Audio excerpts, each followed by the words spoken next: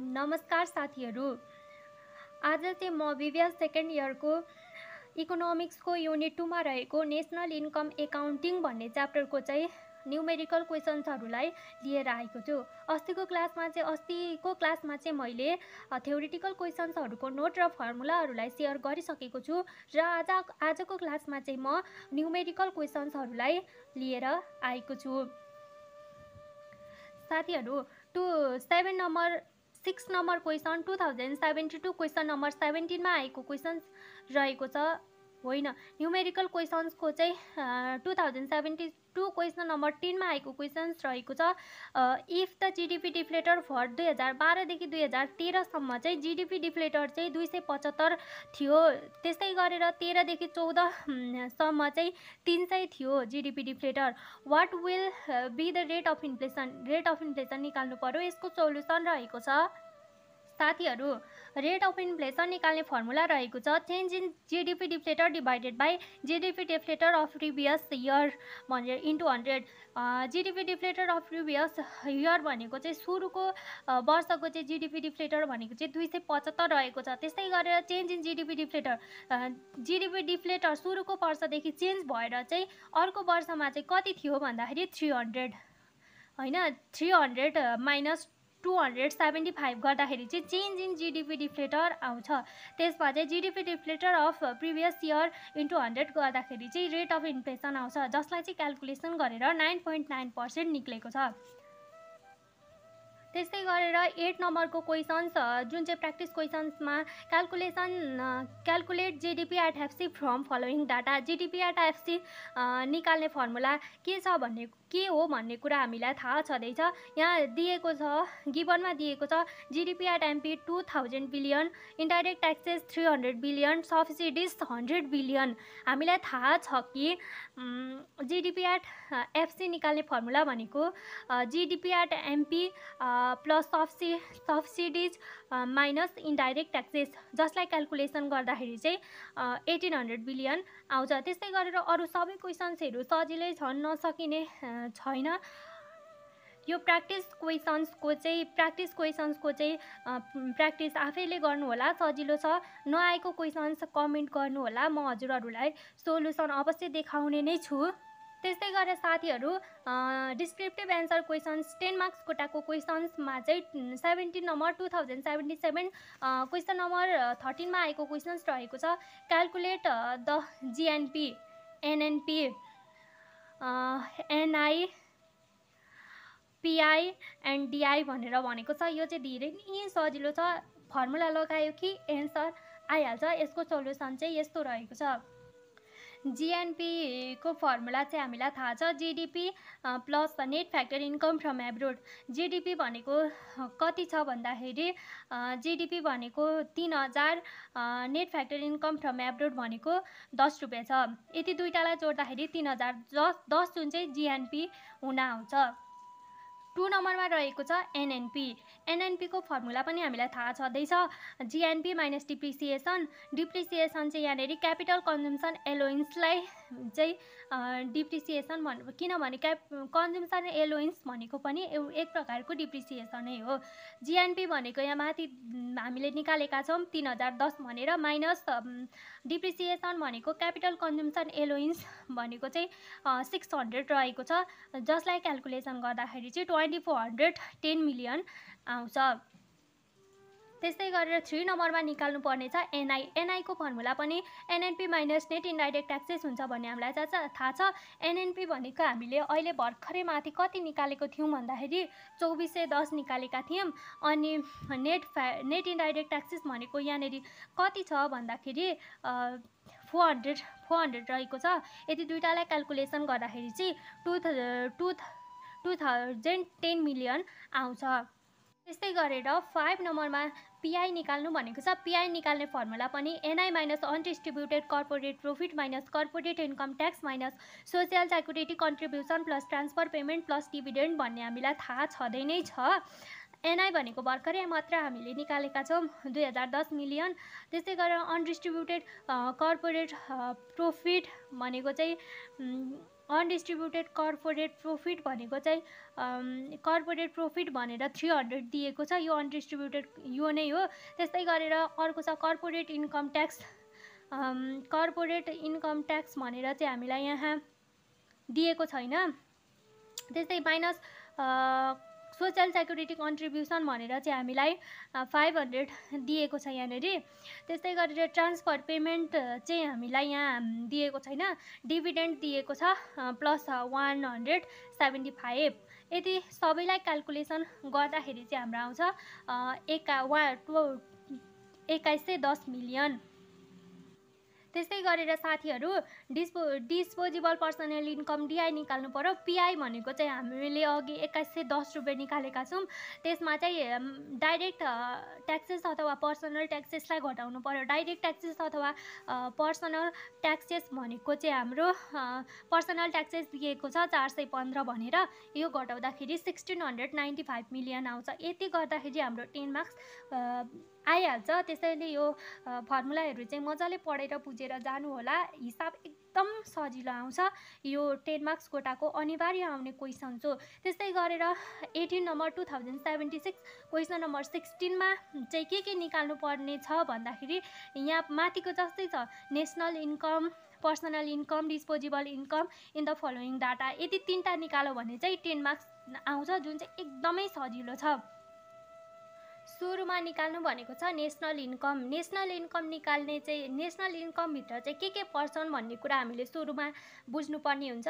National इन्कमभित्र चाहिँ wages and salary, rent, interest, mixed income, corporate profit tax, undistributed profit, net factor income from abroad, dividend, यति चाहिँ यति मध्ये के दिएको छ यहाँ तिनीहरू सबैलाई यहाँनिर राख्नु पर्यो। त्यस पछाडि टोटल गरेपछि एनआई आउँछ, जुन चाहिँ 66,900 बिलियन निक्लेको छ। त्यस्तै गरेर पिआई निकाल्नु पर्यो। NI minus undistributed corporate profit minus corporate income tax minus social security contribution plus transfer payment. NI भनेको कति छ 60-90। अनडिस्ट्रिब्युटेड कर्पोरेट प्रोफिट भनेको कति छ, अनडिस्ट्रिब्युटेड कर्पोरेट प्रोफिट भनेको 400 छ। त्यस्तै गरेर कर्पोरेट इन्कम ट्याक्स भनेको कति छ भन्दाखेरि कर्पोरेट इन्कम ट्याक्सलाई चाहिँ कर्पोरेट प्रोफिट ट्याक्स भनेर दिएको रहेछ, जुन चाहिँ 400 छ।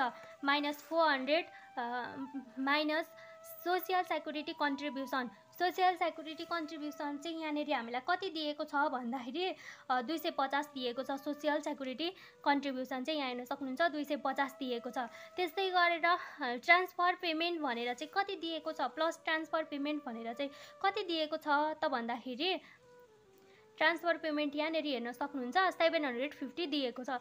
यदि सबैलाई क्याल्कुलेसन गर्दाखेरि चाहिँ 5790 देख्नुभयो त कति सजिलो छ। मात्र फर्मुला जान्नु पर्यो। फर्मुलामा भएको यी शीर्षकहरूमा चाहिँ यहाँनिर एमाउन्ट राख्न जानेर क्याल्कुलेसन सही भएमा सही एन्सर निक्लिन्छ।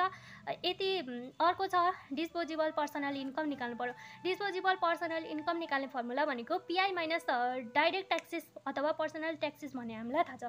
पिआई हामीले अहिले भर्खर कति निकालेका छौँ 5790 बिलियन निकालेका छौँ। त्यसमा चाहिँ डाइरेक्ट ट्याक्सेस अथवा पर्सनल ट्याक्सेस चाहिँ कति छ भन्दाखेरि पर्सनल ट्याक्सेस यहाँ हेर्न सक्नुहुन्छ।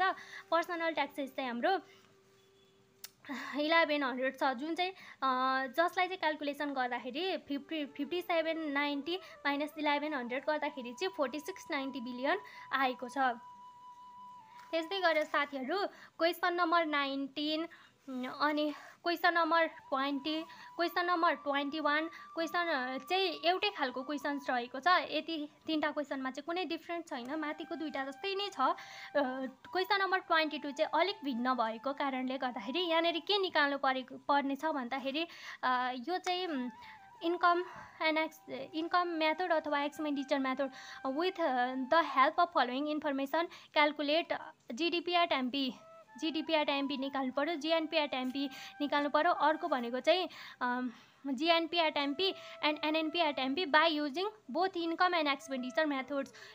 इन्कम मेथड पनि युज गर्नु पर्यो, एक्सपेन्डिचर मेथड पनि युज गर्नु पर्यो। दुइटै गरेर चाहिँ यसको चाहिँ सोलुसन गरेर यिनीहरू निकाल्नु पर्यो भनेर भनेको छ। यसको चाहिँ सोलुसन रहेको छ इन्कम मेथडमा चाहिँ जीडीपी एट एमपी निकाल्ने फर्मुला भनेको चाहिँ interest plus proprietor income, corporate profit plus indirect business taxes plus कन्जम्सन्स of employee plus rent plus capital कन्जम्सन्स एलोवेन्स, जुन चाहिँ इन्ट्रेस्ट, यिनीहरू सबैको चाहिँ एमाउन्ट राख्दाखेरि चाहिँ हामीले यहाँनिर 8,000 बिलियन आयो। त्यस्तै गरेर जीएनपी एट एमपी निकाल्ने फर्मुला भनेको चाहिँ GDP at MP plus net factor income from abroad. GDP at MP हामीले भर्खरै कति निकालेका छौँ भन्दाखेरि 8,000 निकालेका छौँ र net factor income from abroad चाहिँ 0, जुन चाहिँ दिएकै रहेन रहेछ। एकचोटि क्वेसनमा हेरौँ है त,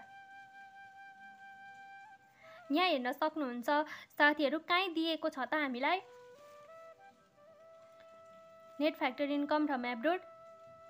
दिएको छैन। त्यसैले नदिएको कुरालाई लेख्न पनि मिल्दैन। त्यसैले नै NNP at MP is equal to GNP at MP minus depreciation. GNP at MP कति निकालेका छौँ? 8,000 निकालेका छौँ माइनस डिप्रिसिएसन। डिप्रिसिएसन चाहिँ कति छ यहाँनिर भन्दाखेरि यहाँ हेर्न सक्नुहुन्छ क्यापिटल कन्जम्सन एलोवेन्स दिएको छ 878 गर्दाखेरि कति आयो भन्दाखेरि 71,022 बिलियन आयो।